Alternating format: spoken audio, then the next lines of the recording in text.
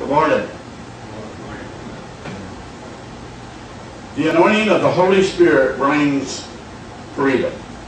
Do you believe that? If you believe that, praise God. If you that are watching this believe that, you that are hearing this believe that, you could be delivered today of anything that's got a hold of you.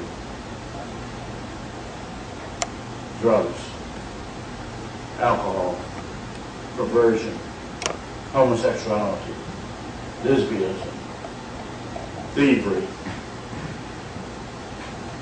and all these sins of the world you could be delivered of if you believe that freedom comes through Christ Jesus. Amen? Amen. In the book of Psalms, I'll just look at this over here, praise God, Psalms 147, praise the Lord, for it is good to sing praises to our God. Amen? Amen. It is good to sing praises to our God, for it is pleasant and praise is beautiful. Amen? It is beautiful. The Lord builds up Jerusalem. He gathers together the outcasts of Israel. Or shall I say, the Lord builds up Jacksonville. And He gathers together the outcasts of Ocean Way. He heals the brokenhearted. He binds up their wounds. He counts the number of the stars. He calls them all by name. Great is our God, our Lord, and mighty in power. Amen? Amen. In power. It's exciting to know that soon and very soon, is there a song by that song? Soon and very soon, we're going to be with the Lord. Hallelujah. Amen. In John 14:1, get this down, study it, praise God, and remember it. Let not your hearts be troubled. There's many people troubled in this world today. Let not your hearts be troubled. You believed in God, believe also in me. Amen. That's Jesus talking. In my Father's house are many mansions, many buildings, many dwellings, it says. If it were not so, I would have told you. I go to prepare a place, what? For you. For you. Praise God. And if I go and prepare a place for you, I will come again and receive you to myself, that where I am, there you may be also. Amen? Amen. There you may be also. Glory be to God. This is what this is all about. Hallelujah. Is that you can go to heaven. Hallelujah. The Holy Spirit's powerful anointing brings freedom. Amen. Liberty and deliverance. And that anointing is available to empower you for your ministry, if you're going to go with the ministry, for your life. Glory be to God. It's yours for the asking. Amen? Amen. It's yours. But there's something you got to do first. You got to be born again. Amen? You can't have this anointing unless you are born again. Right, Tom? Isaiah 10, verse 27. And it shall come to pass in that day that his burden shall be taken away from off the shoulder, and his yoke from off thy neck. And the Assyrian yoke shall be destroyed because of the what? The anointing. Amen? It's the anointing that breaks the yoke of bondage in people's lives.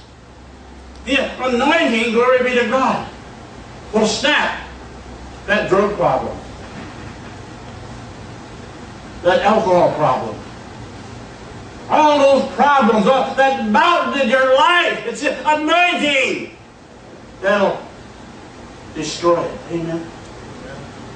Various versions translated Isaiah 10:17 differently. In any case, the liberating, freedom, providing power of the anointed in other Bible verses validate the King James Version sense of bringing freedom from bondage. Glory be to God.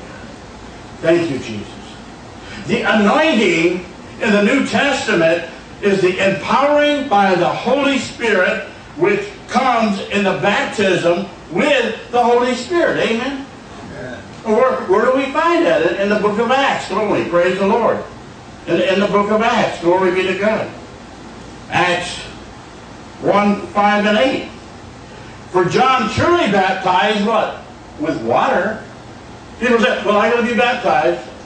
Well, John truly baptized with water. It's a good thing. Amen? It's good to be baptized with water. There's nothing wrong with it.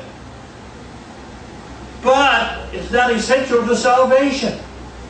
What is essential to salvation is being born again. Glory be to God. But you shall be baptized with the what? The Holy Spirit. Not many days from now.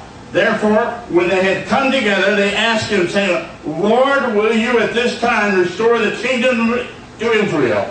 And he said to them, it is not for you to know the times or the season which the Father has put in his own authority, but you shall receive power, dunamis, glory be to God, like dynamite.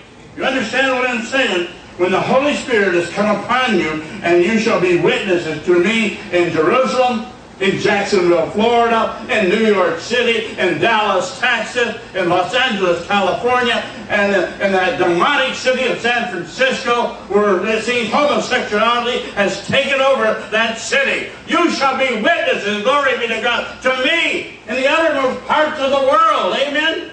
Amen. Thank you, Jesus. And to the ends of the earth. And to the ends of the earth. Glory be to God.